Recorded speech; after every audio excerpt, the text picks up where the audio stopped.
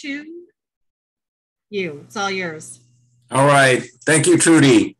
Well, Trudy's welcomed everybody aboard. So let me give my thanks and good afternoon and welcome to everyone to today's Tuesday Explorers, a series of lifelong learning opportunities brought to you by AARP Virginia. I'm Subha Sadi, an AARP Volunteer Community Ambassador with AARP Virginia here in Northern Virginia. AARP is here to make your voice heard and provide information and resources on the issues that matter, and to connect you with fun learning opportunities. We will have time for Q&A at the end of Jim's presentation, so please submit your comments and questions in the Q&A box that you see at the bottom of your screen. I do want to thank my co-host and helper today, Trudy Murata. Like me, Trudy is a volunteer community ambassador with AARP Virginia. Her and I will be both monitoring the Q&A box and will facilitate the Q&A portion of our program depending on how many questions we have. We expect the program to last for an hour. Today on Tuesday Explorers, we explore the length people will go to for beauty, plastic surgery, chemical peels, and tattooed makeups are all extreme measures to achieve that picture-perfect look. But at least we've got our doctor's seal of approval on their safety status. Beauty addicts from years gone by were not so lucky. From skin regimens brimming with poisons and parasite-based diets to breathtakingly tight corsets and the hottest hairstyles, join us as we journey through some of the deadliest trends that claim their very fashion victims. This program is presented by Jim Lewis, our good friend. Jim Lewis is a noted Civil War and World War II historian, lecturer, and tour guide, and a longtime friend, as I've said, of Tuesday Explorers program. He has authored numerous historical markers and been the keynote speaker for their dedications. In recognition of his many local historical contributions, he was once designated Lord Fairfax by the Hunter Mill District. So if you're a history lover like me, or for just having fun, you're in for a real treat. So please give a warm virtual welcome to Jim. And Jim, the screen is yours. Thank you, Subha. Really appreciate it. It's always good to be with the AARP group. Always some good questions and great attendance, quite frankly. So, you know, it's pretty inspiring for a presenter. But anyway, today I'm going to be straying, as Subha mentioned, a little bit away from my roots, where I normally do some military and or espionage-oriented type stuff. This presentation I put together in honor of a good friend and longtime lecturer. His name is Jim Dunphy. And anybody associated with OLLI, Osher Lifelong Living, in the Fairfax County area probably knew of him and or attended some of his presentations.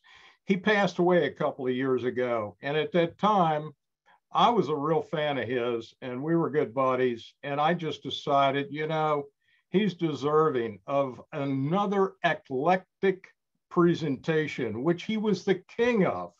And he would have loved this material, in my opinion. So I hope you all will too. Anyway, is everyone ready? Well, let's do it. The links we will go to for beauty knows no bounds, as Subha had mentioned. Plastic surgery, chemical peels, and tattooed makeup are all extreme measures to achieve that picture perfect look. But at least we've got, again, the doctor's seal of approval on most of the stuff that we're using today. There's still issues, believe it or not. You'll hear a little bit about that at the very end, but you know, it's got the approval. So beauty addicts for years, from years gone by, weren't so lucky. There were some real issues over time, as you might expect, throughout the ages with some of this stuff. This presentation will highlight some of the 13 deadliest trends that claim their own very own fashion victims. So as we go out throughout this presentation, just think as we go through it, okay, what other trends in history you think Jim might mention here today? Again, 13 of them. Okay, let's start. By the way, this illustration was put together in 1862, and it was put together criticizing green dresses, which you don't see here, but you will later, and artificial plant wreaths made with toxic arsenic. So, of course, we have to start with our first trend, the friendly corset. They already had a bad reputation in the 1800s, with doctors frowning upon them and a plethora of literature condemning the undergarment. To achieve the hourglass figure, so popular at the time, women's corsets would be laced as tightly as possible with a recommended 18-inch waist. And there's a typical corset at the time. Now here's a beautiful lady, obviously has a corset on. For those of you, and this is unbelievable. When I came across this, I couldn't believe this when I was doing my research. This is an iron corset from the late 16th century. And over here on the right is a corset featuring silk plain weave with a supplementary weft float patterning and stiffened with whalebone, which was very prominent in a lot of the corsets at the time during the 1730s and 1740s. Ladies wearing their corsets often experience headaches, breathing problems, and fainting. No idea why. Now, you're going to see throughout this presentation, I took diagrams or illustrations at the time of cartoonists, if you will, making fun of these fashions throughout history. This particular one depicts a lady having fainted while dancing because she basically couldn't breathe. Okay, these corsets were not just for women. Men also wore them, some for back support, but primarily for aesthetic purposes. They also wanted to accentuate that V shape from shoulders to waist to feature their strong health and attractiveness, much like the hourglass figure women desired. It also turned out to be a good foundation piece for formal wear, i.e. tuxedos. And here's an ad in the late 19th century showing a corset for the men. And here's some menswear. This is 1850 through 1859. So again, illustrations of the day. Now, minor problem. Besides not being able to breathe, there were some issues, particularly early on.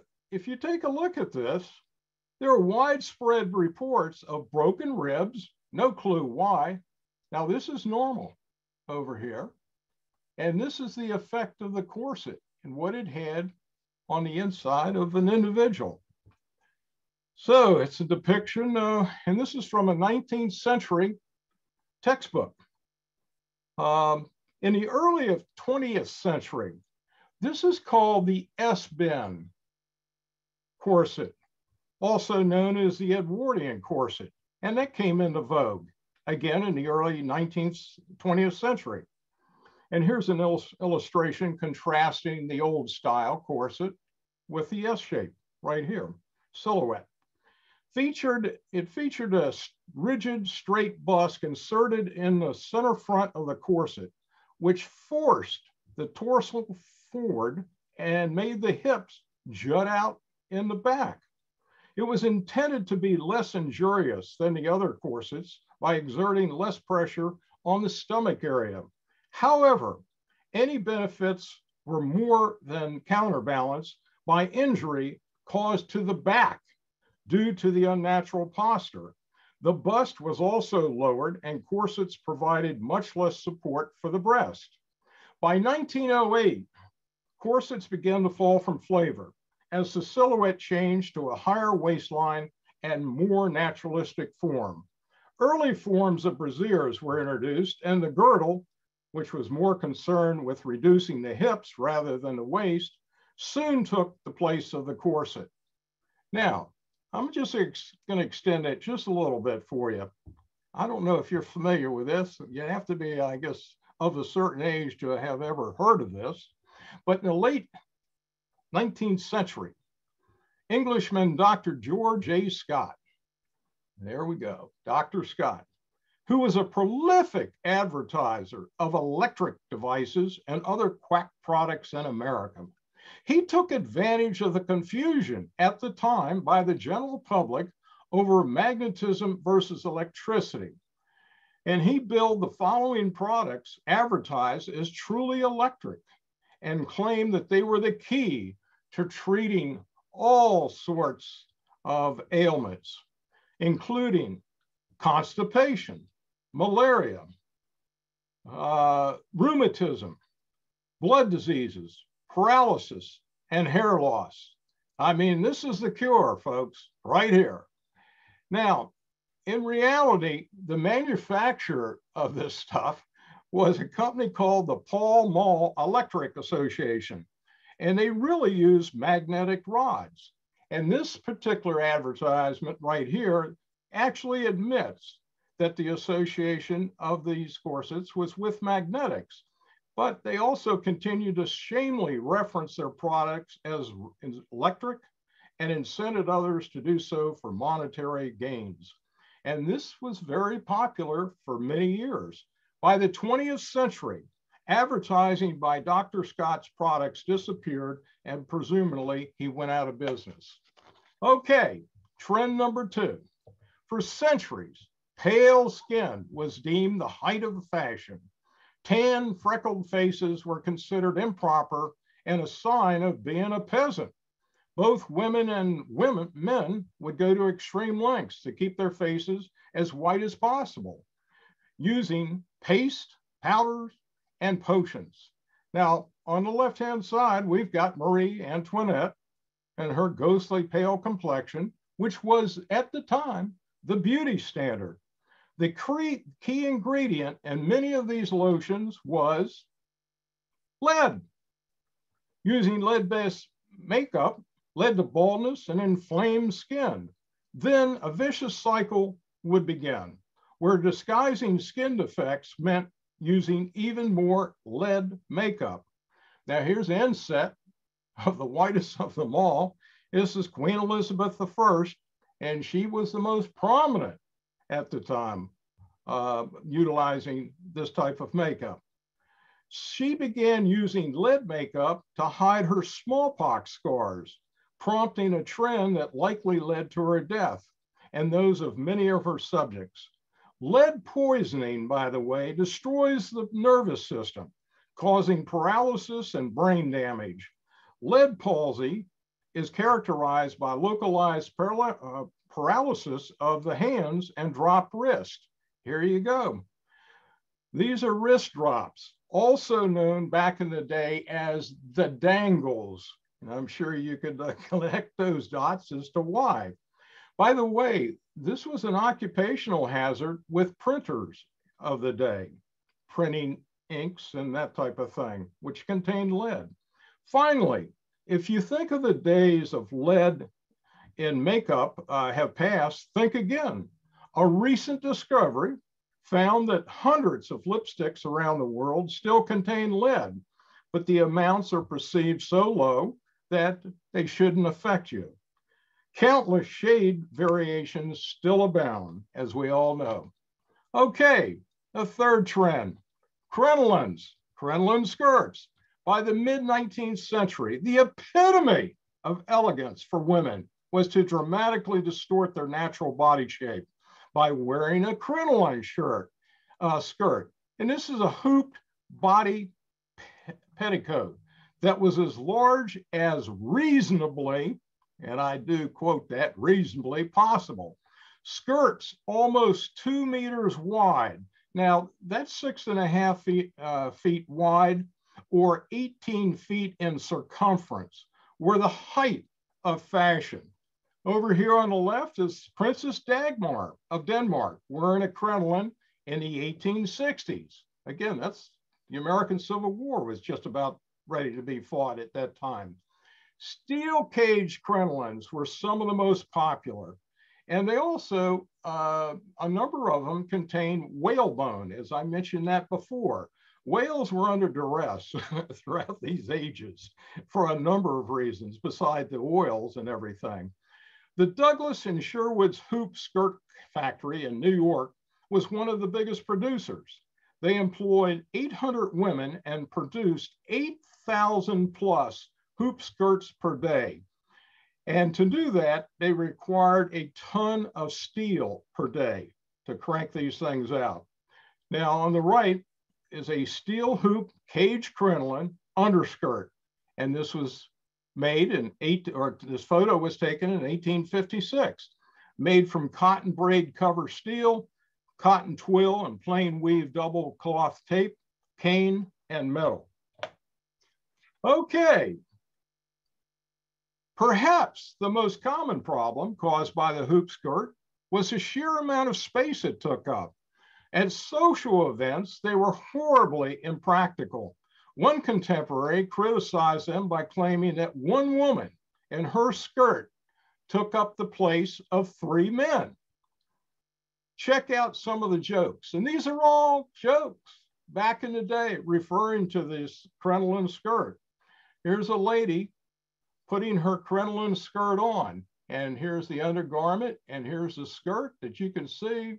They've got sticks holding this thing up, this skirt up, which will eventually be placed over her. This particular illustration depicts what a man or a gentleman had to do to escort a lady down the stairs. You'll notice he's on the outside of the balcony going downstairs. So the amount of space a damsel required at a formal affair was noted right here. You can see everybody else quite a ways away from the actual damsel, if you will. Sadly, this wasn't the only extent of the dangers of the crinoline skirt. Additional issues. Unlike the farthingales, which was the upper class dress crinoline by way of Spain, and the panniers, which you see right here, those are called panniers, and they're horizontally super hooped. So they're real wide horizontally, if you will. The crinoline was worn by Victorian women of every social class across the Western world, from royalty to factory workers. Textile firms instructed female employees to leave their hoops and crinolines at home, as several deaths occurred when crinolines were dragged into the machinery.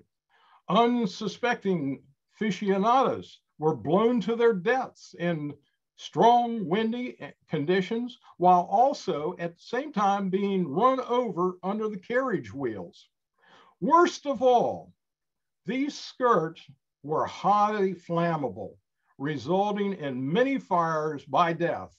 Unaware of their proximity to a candle, and this is a perfect example of it, here's a fireplace, resulted in many deaths by fire. So she just didn't know. She was admiring herself in the mirror, obviously, and just got a tad bit too close to that fireplace. In 1863, here we go. This is back during the Civil War time, right in the middle of the war, quite frankly, in America. Up to 3,000 people died in a Chilean church fire that was blamed in part on the flammability of the skirts because they blocked the exits.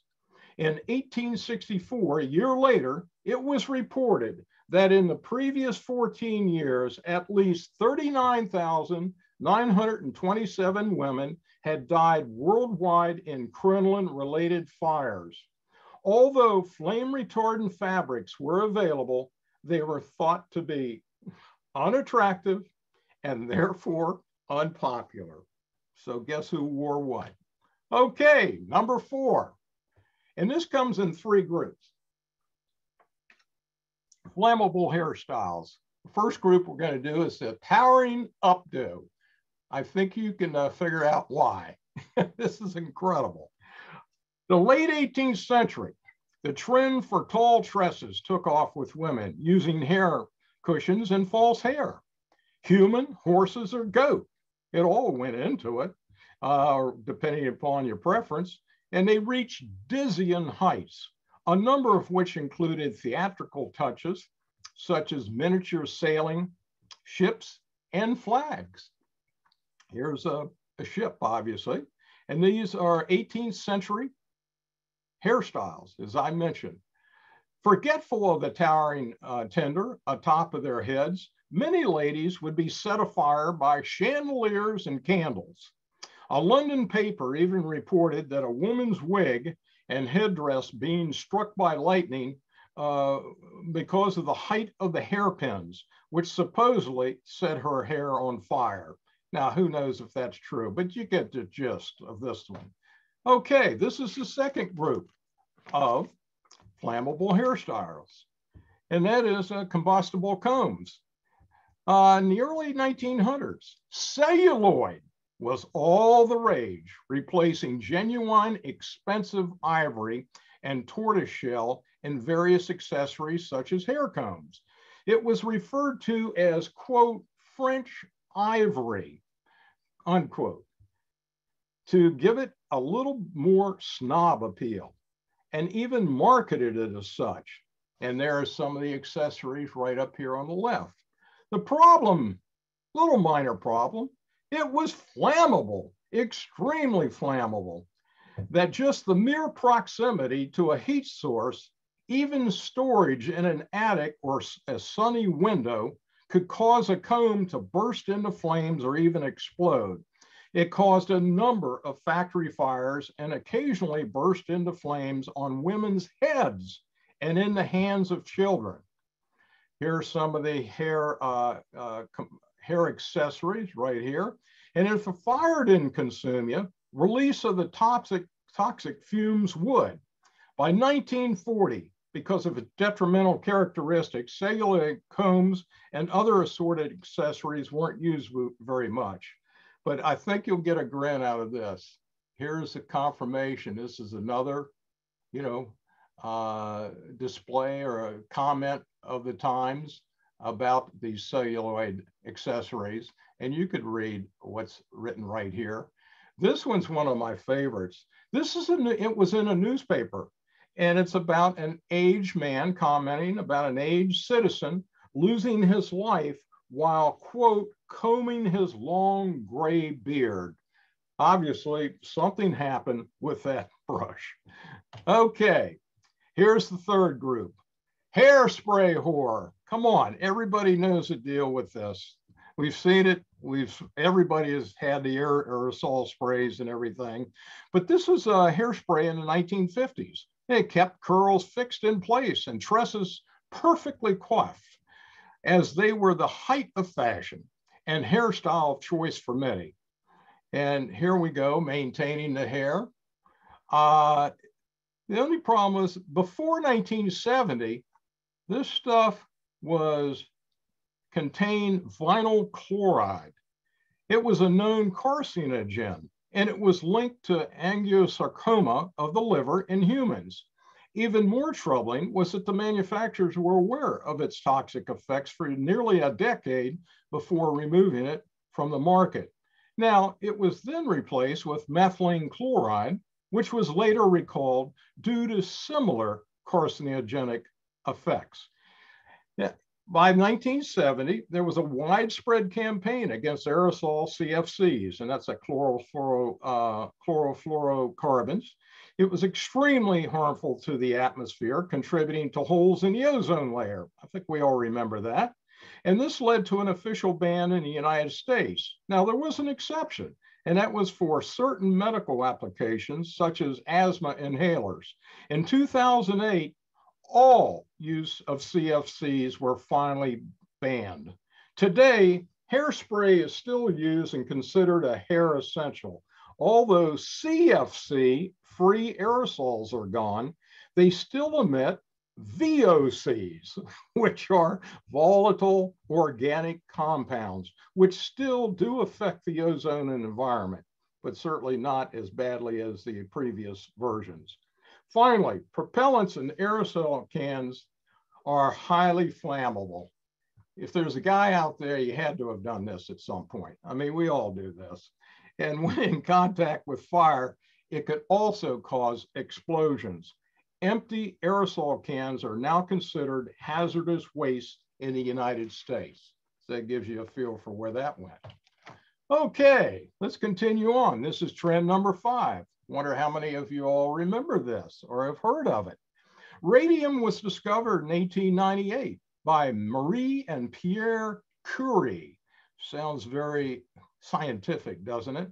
That's C-U-R-I-E. And generated a great deal of scientific interest, even winning them the Nobel Prize in Physics.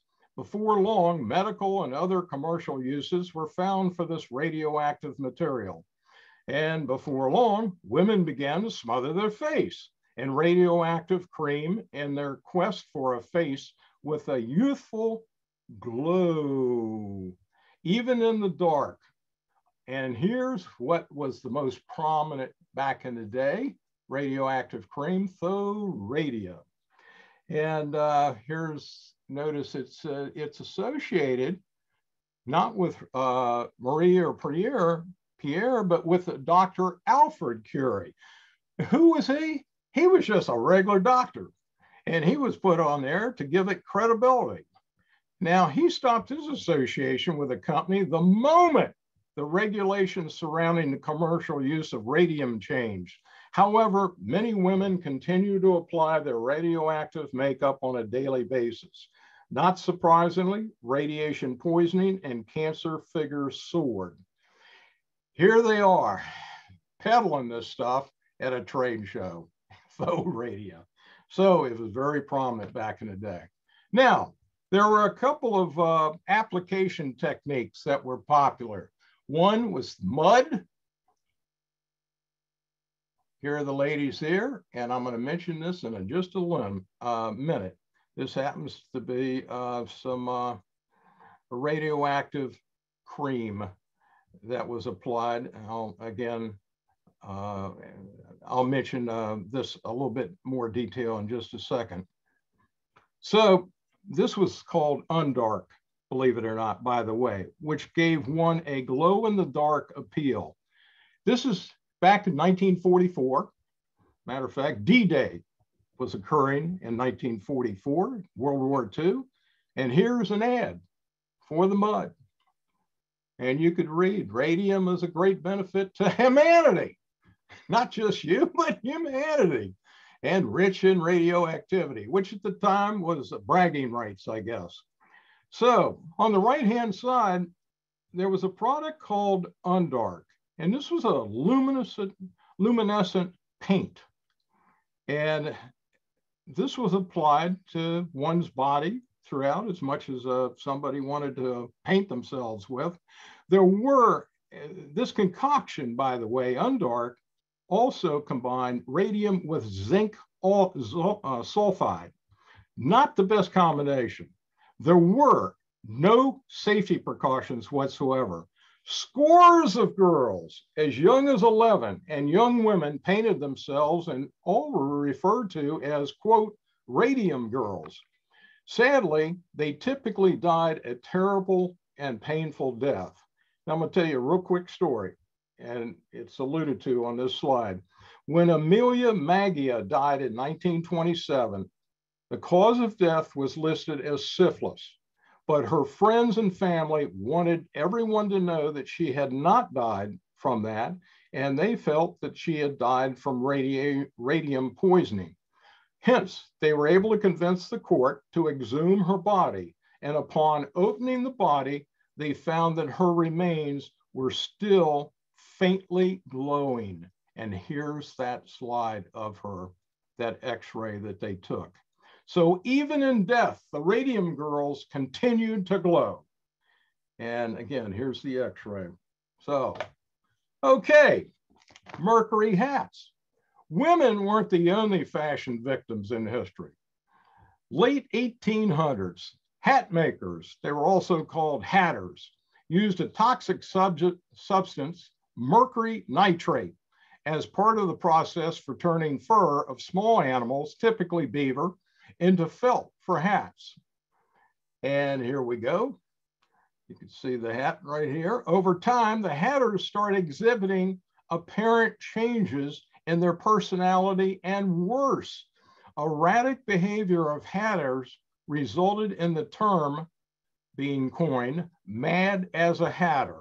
So that's where it came from. Mercury is a neurotoxin and attacks the nervous system. Basically, here's the net of it. You can't walk, you can't talk, you can't think.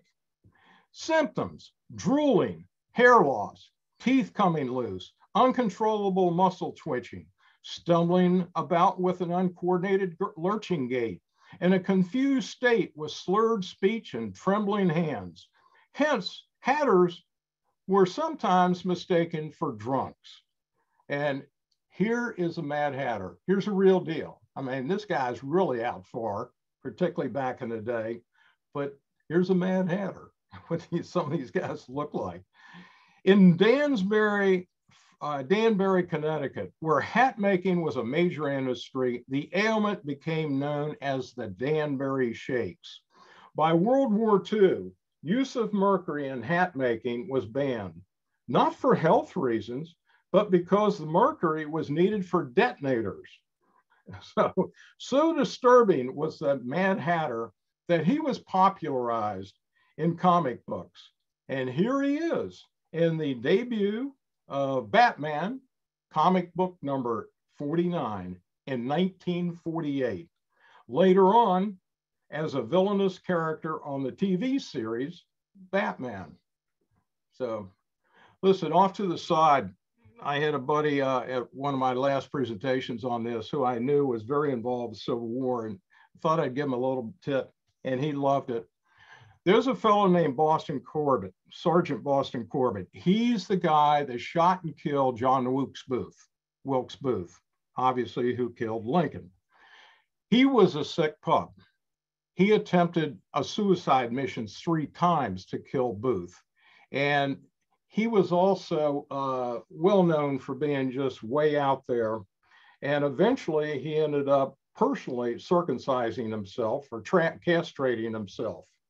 And I informed my buddy, I said, listen, he came from Boston and he was known as a Mad Hatter. And my buddy said, oh my God, that explains why he was so wacko. I said, that's the way it is. So anyway, for those that are Civil War buffs, it even affected the Civil War, quite frankly. Okay, number 7, Adropa belladonna, also known as belladonna, known as beautiful women in Italian.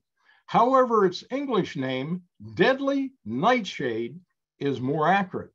Deceptively named lethal poison, as it's both sickly sweet and toxic to the touch. In the Middle Ages, the women used it for cosmetic purposes, and it created a reddish brown color on the skin, which made it effective, if dangerous, form of rouge. The problem was its active ingredient was alkaloid atropine, which is a powerful killer. Its roots had the highest concentration of the toxic alkaloids, but every part of the plant was poisonous to various degrees. Too strong a mix could lead to heart disease, mental illness, and/or spontaneous abortion. Prolonged use caused visual disturbances, inability to focus the eyes, increased heart rate, and eventually blindness with enough use. A single leaf or only a couple of these pretty berries could be lethal if ingested. And here's a tink, apothecary bottle carrying it, and this you could carry on your body should you want it as desired. Okay, now I would assume a few of you all could remember these ladies right here, but first let's go left.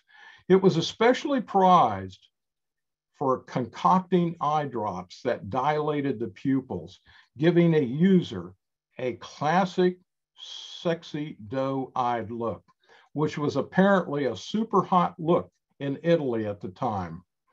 And there you go. Now, I don't know if you can guess who this is, But these ladies right here are 1940, 1950 starlets in America. This is Arlene Dahl. This is her before picture and after she took a little belladonna. Right here, you can see how the eyes are just so different.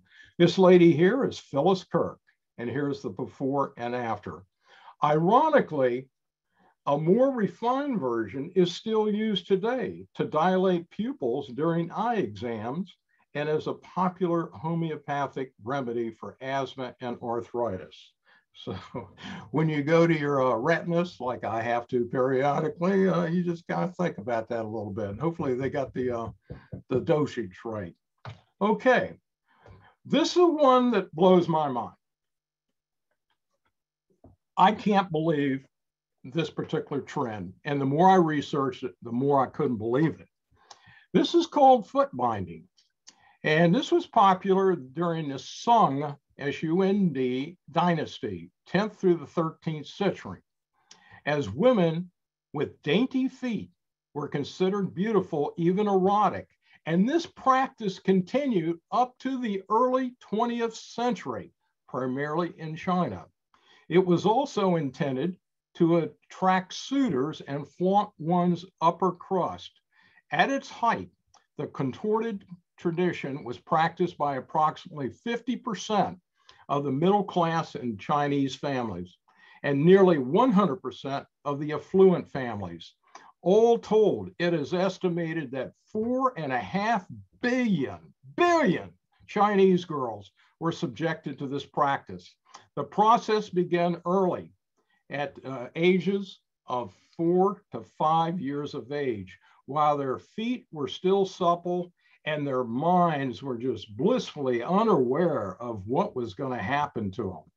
Sparing you the gory details, and I could go through this in detail, that's what blows me away. The process included the breaking of every toe, except the big ones, plus the arches,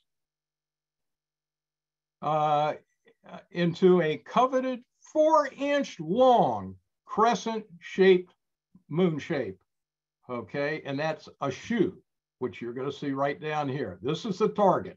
That's what you're gonna end up with right there.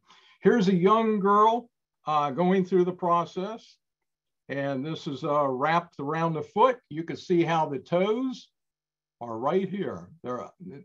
I mean, these are the toes right here, wrapped under her foot.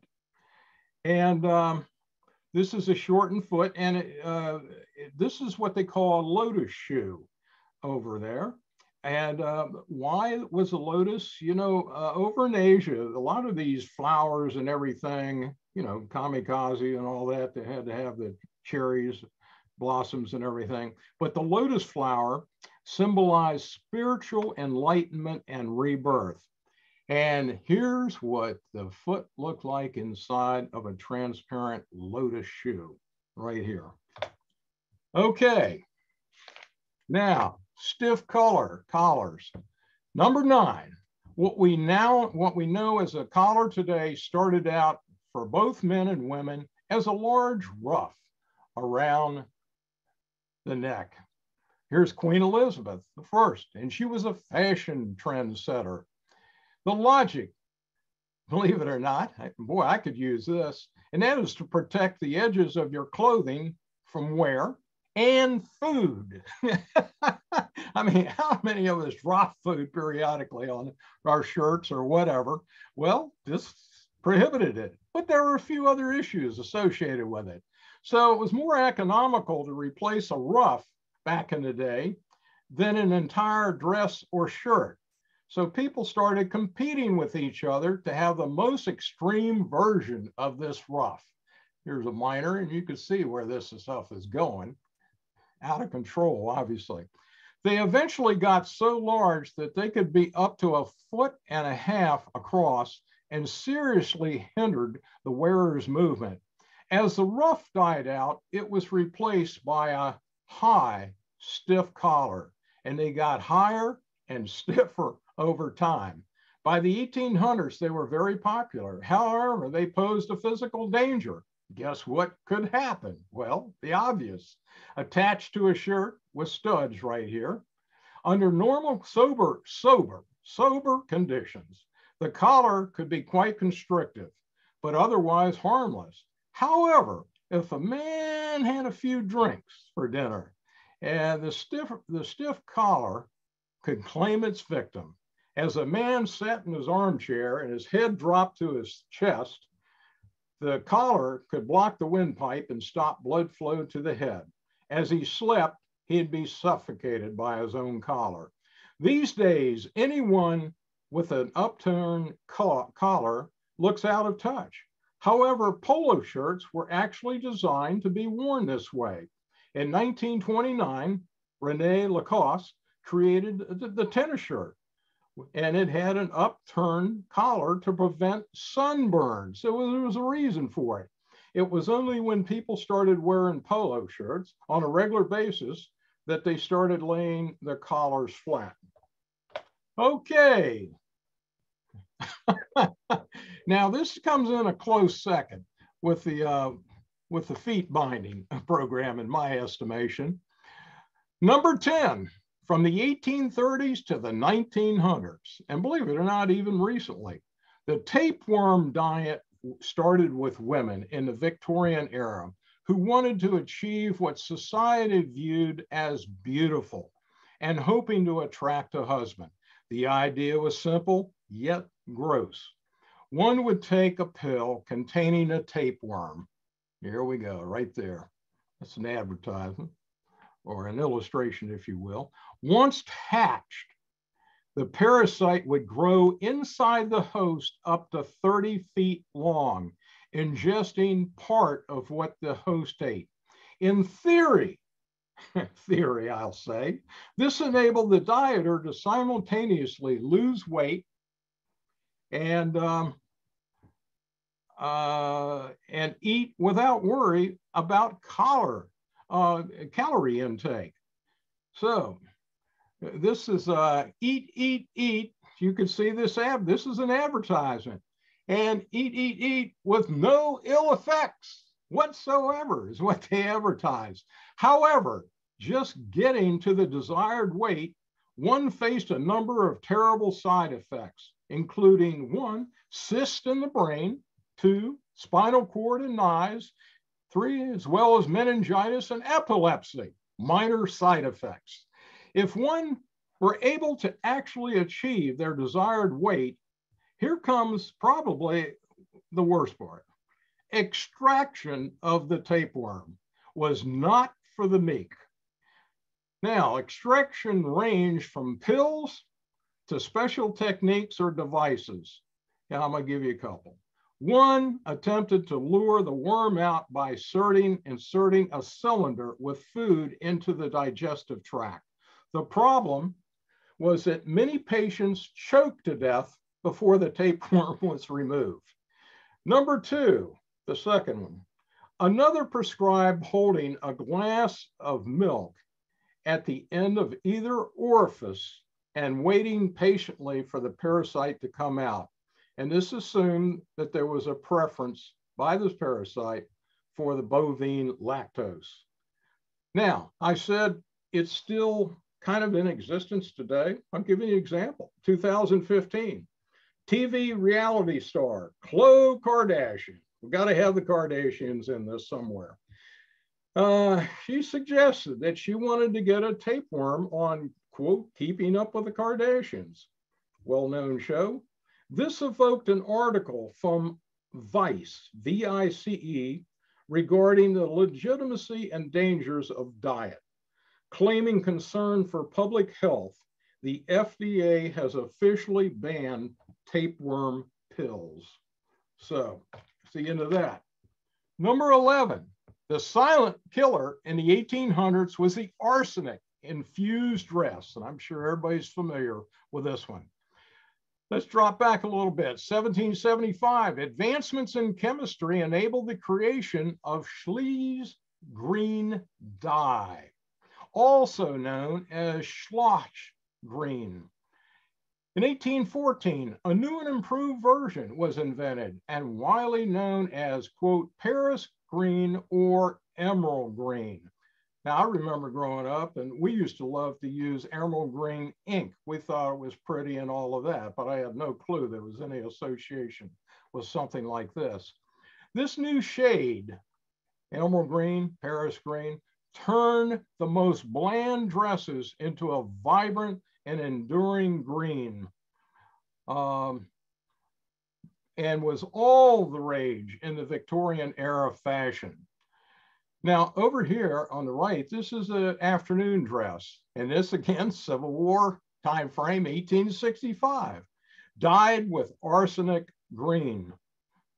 This inset right here is a young Queen Victoria herself chose to wear emerald green fashions. So there you go. There's some leadership there and people want to emulate her. Arsenic just happened to be, as many of us are now aware, it was odorless, tasteless, but deadly and in almost everything. Painters, for example, would get sick from ingesting arsenic paint on their brushes. How? By using their lips to get a sharp point on a paintbrush. Arsenic laced paints and wallpapers were also popular because arsenic's insecticidal qualities, which were also used to kill rats in Parisian sewers, were prominent in the dresses and wallpapers and paints and everything. Treating your walls prevented ants, termites, and other pests from eating out of the house and home. Unfortunately, it could poison more than just insects and rodents. Children who ate sweets colored with the dye were reported to have died. Fashionable ball gowns contained as much as 1/2 of their weight in arsenic. The British Medical Journal said, quote, a woman in a green ball gown could, quote, slay the whole of the admirers she may meet within 1/2 dozen ballrooms. Okay, here are the effects. Do I need to expand on this? You could take a look at it. Nasty rashes, wart-like growths, whatever. The workers who created the garments, primarily seamstresses down here, inhaled the dye and suffered the most from the effects of arsenic poisoning. Starting with headaches, they soon experienced cramps, convulsions, visual impairment, which could evolve into a coma and then death. Worst of all, arsenic could be found in many other dyes too. So it's not just anything green, but basically any plain dress could become a dress to die for. Again, here are the effects and everything. Here's that arsenic waltz that was on my cover slide. And I told you we'd eventually get to it in green. And here it is. And this is called, also known as the Dance of Death, appropriately shaded in green. By the 1870s, its green reputation caught up with itself, prompting new dyes to be manufactured, supposedly without arsenic. Now, you'll love this. Arsenic was also known as, quote, the inheritance powder of the day, because people would often use it to kill, i.e. poison, family members to gain the inheritance. Okay, powdered wigs. Number 12, mid-17th through the 18th century, marked the heyday of powdered wigs for both men and women. Men followed the trend of two kings who began to lose their hair, and here they are. This is King Louis XIV, and this is King Charles II. They were cousins. This guy here, King Louis, started to lose his hair at 17, and he hired up to 48 wig makers to take care of his problem. And this fellow right here, King Charles II, he prematurely went gray, and he also had head sores from what was well known at the time of syphilis, which a lot of people had back in the day. Courtiers started wearing wigs, and the trend trickled down to merchant class Men often opted for the full wig peruke, which is right here. Now look at this guy. He's bald as a billiard ball, but it's obvious. Here's the wig on top of him. And we've seen a lot of this over the years in movies and that type of thing. And what it did, it supposedly gave the illusion of status, wealth, and knowledge. And this fella here, this is called affectionately the big wig. It was coined to describe snobs who could afford big, poofy perukes. More elaborate wigs cost at the time $10,000 in today's currency. Women use partial wigs with natural hair to create excessive ornate styles. They were so expensive, the women kept them around for weeks on end just to justify their expense. So why were wigs made out of horse, goat, or human hair powdered? Well, I think you have an idea. Well, I'm going to tell you anyway. Elaborate wigs were also dressed with lard, L-A-R-D. Hence, they attracted and housed vermin, primarily lice, which is our buddies right up here. And you get bit at night, and it required itching. So here's a lice, as I mentioned right here. They lived on a human scalp and fed exclusively on human blood. Ladies unable to reach into their luxurious locks use rods to scratch their heads or risk being eaten alive by their hair-dwelling friends.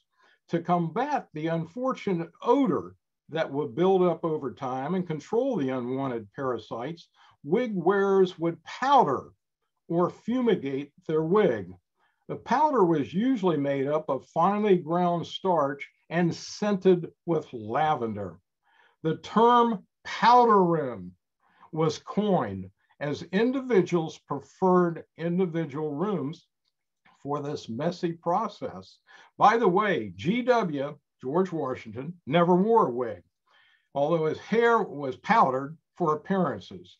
The next four presidents wore wigs: Adams, Jefferson, Madison, and Monroe. The late 18th century through the early 19th century, wig trends began dying out due to cost and philosophy. The Age of Enlightenment brought a new mentality. Educated men were more concerned with the plight of the common man and didn't want to be associated with the nobility. The citizens in revolutionary France ousted the peruke, and Brits stopped wearing wigs after William Pitt levied a tax on hair powder in 1795.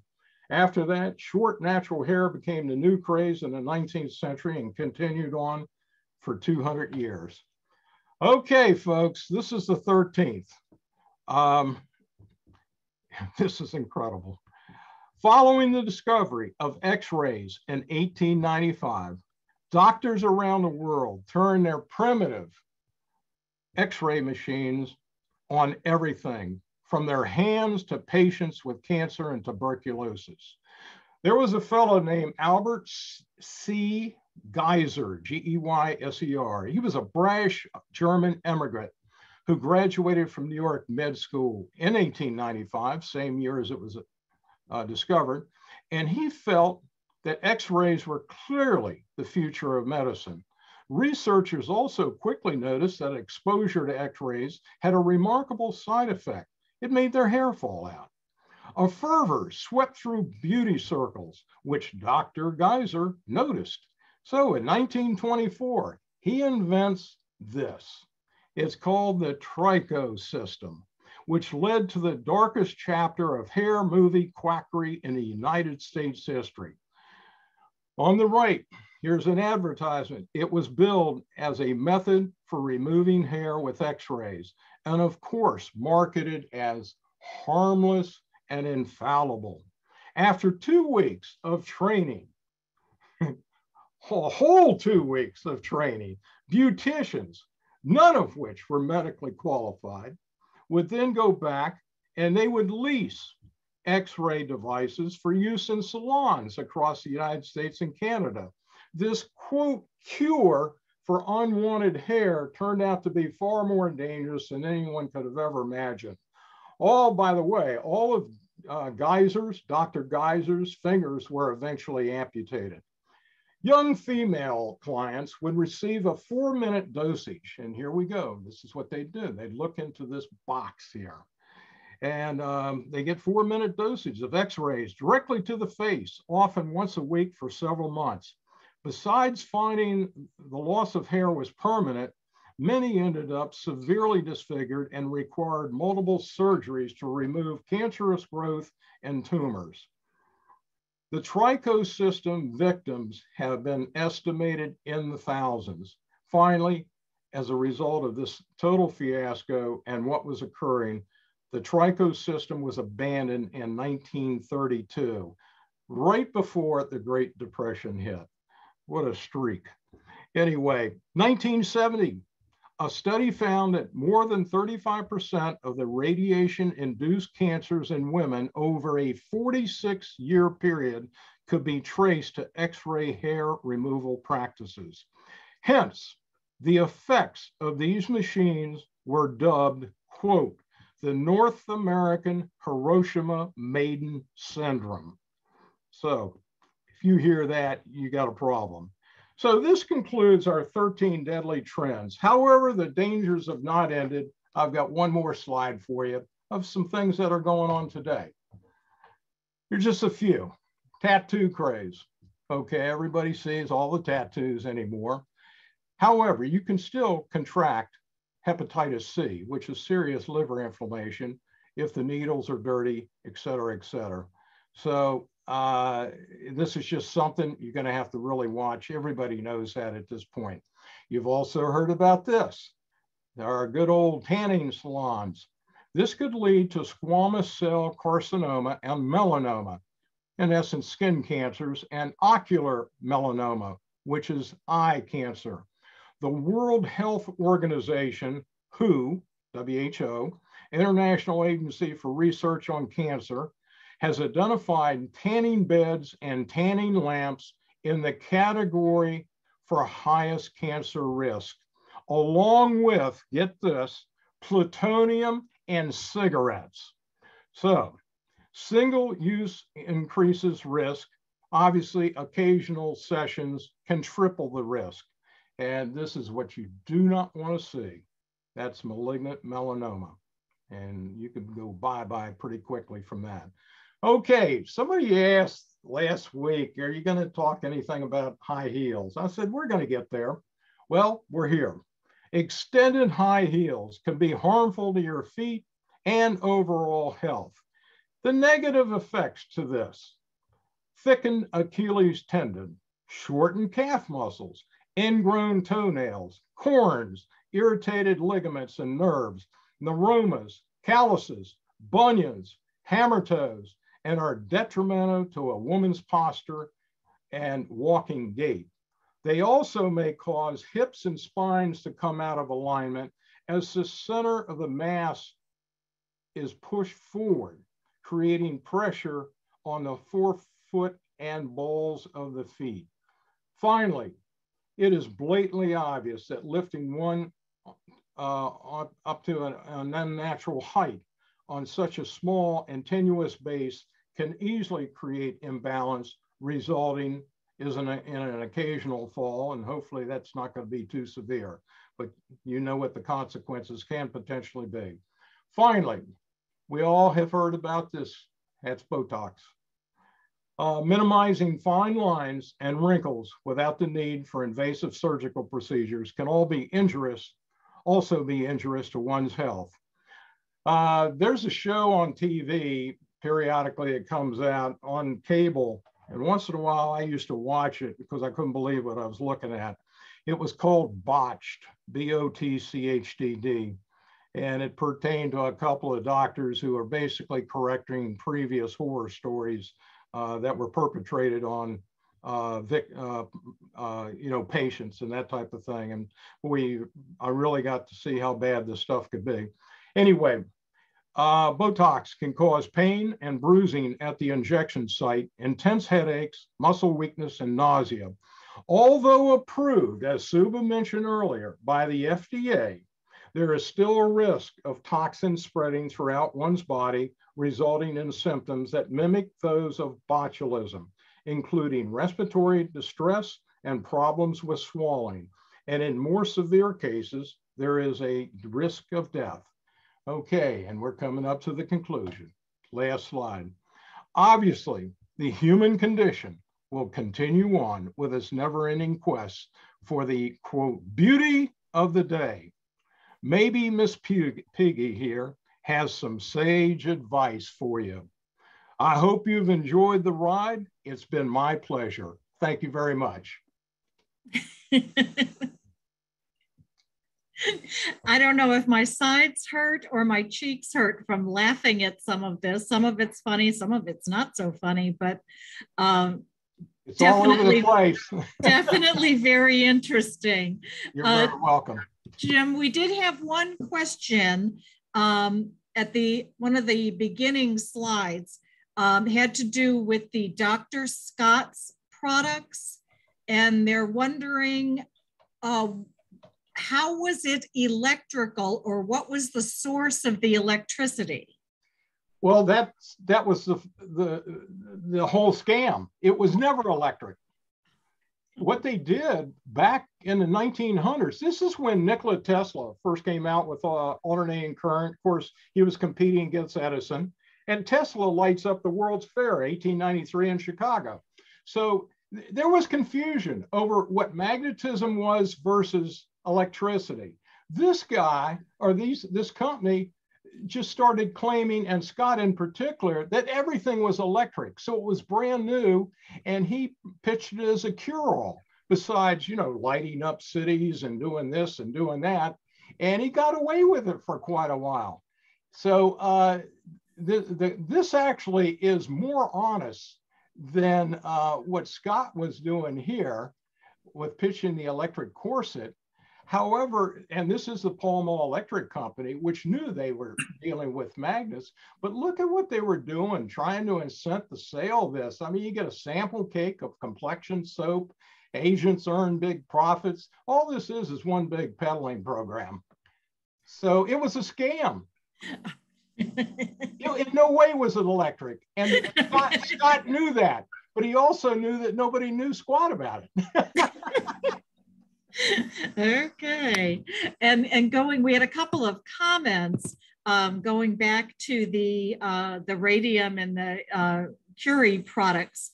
There was several things that came up during World War II about the radium girls and the Elgin Watch Company, where women were poisoned because they were licking the brushes that they were using to paint the radium on the dials of that as well. Very interesting. Yeah. Yeah. Trying to see if I had, and they talked about too, in the 60s and 70s, at the beauty salons, not only was the hairspray fast and furious, but women smoked in the beauty salons. And I'm surprised that there weren't more fires in beauty salons as a result of that as well. That's a great point. I tell you, on this slide, look at this. I didn't point it out, but obviously some of the advertising back in the day was humiliating. Besides not being true at all, but look at this smart girl inference. In essence, if you don't use it, you're not very bright. So look at this, smart girls. And this is by Helen Curtis, who was a big deal back in the day. Absolutely. Yeah. Got a couple more questions have come up. How did the beauty standards change from Rubenesque to tight corsets? I can't answer that. Rubenesque meaning what? Full figured. Two corsets? No, full figured. As I'm thinking of the Renaissance artist Rubens had mostly full figured models, and it went from full sized women to the 18-inch waist. So I'm not sure what changed in the world. That's a very good point, because I can understand, and I've seen as many old movies and paintings as a lot of folks. And you're absolutely right. They were full figured back then, and they didn't shy away from that in statues or anything, paintings. I'm not exactly sure what swung the pendulum towards the 18-inch waist. I don't know. No. And I think that's all I've got in question. Whoops, hold on. If we do not use natural products for cleaning and hairspray today, could that cause additional problems? And I think we've kind of seen that in the swing towards all natural products, and also, the use of not using plastics for the containers as well. So yeah, the more natural, the better. Everybody, many of folks probably have heard about grain alcohol.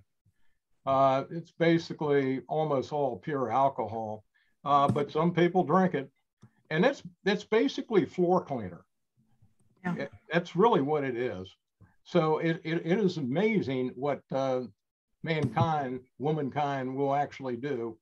And the knowledge is out there today on most of these products, but you still see a few things happening and you just scratch your head. Exactly. Yeah. Another comment about the Mad Hatter being used by Lewis in the Alice in Wonderland stories as well. So yes, I didn't have time to go into that with this. Obviously, I spent enough time on what I did, but yeah, there's a whole thing about Alice in Wonderland with Mad Hatters and everything. Very good. Suba, I'm going to throw it back to you at this point. All right. Well, I just got to say, wow, Jim. I want to thank Jim Lewis and for sharing his valuable time and knowledge. Usually I add something I didn't know, and I didn't know any of it, Jim. Just staring at my screen about how anybody would wear an iron corset. That is just incredible. Radioactive cream, the tapeworm diet. I've heard of tapeworm, but of course, ingesting a tablet so the tapeworm would grow in you so you wouldn't get fat, because like you said, the advertisement would say you can eat anything you want. Yeah. And the tapeworm would take care of it. Incredible what people go through, and they're still going through it now, like you showed in one of your slides about tanning booths and Botox and all that. And of course, the high heels that I see, the really high heels that I see in fashion shows and the people wearing it on TV. But it still continues today. Yeah. Which is incredible. What people try to do is that where the phrase "to die for" comes? Yes. I mean, it's amazing. But anyway, folks, thanks for attending from all around the country today. We'd love to get your feedback on today's program and ideas for future programs. In the chat box, you'll see a link to a survey. Please click on the link and take a few moments to share your feedback with us. We'll also send this link in a follow-up email later today. We invite you to continue to explore, grow, and learn with us. Our Tuesday Explore programs will continue in April. This is Jim Lewis's last one for this season. We've had so much fun with him. But next Tuesday, the contributions of Native Americans to our world are many, yet we largely ignore what humanity has gained from them. This lecture discusses the role played by the first peoples of the Americas in advancing civilization and explores why we choose to ignore it. Dr. McClellan will be the presenter. He joined the faculty of Northern Virginia Community College in 1975. He's ranked a full professor, and he's been serving as the Dean of Liberal Arts for NOVA. So hope you join us for next Tuesday at 3 p.m. Eastern Standard Time. And our Tuesday Explorers will go through April. Anyway, please visit our website for details on our upcoming programs. And this is where I spell that out. That website is www.aarp.org/virtual VA. VIRTUALVA. So Jim, thank you so much. You always present Great and interesting presentations, and we will always invite you back. Even if you don't want to join us, I will keep on pursuing you until you say yes to us. So again, thank you so much from all of us. But until next time, we encourage all of you to stay curious and keep exploring. Have a great day wherever you are. Thank you.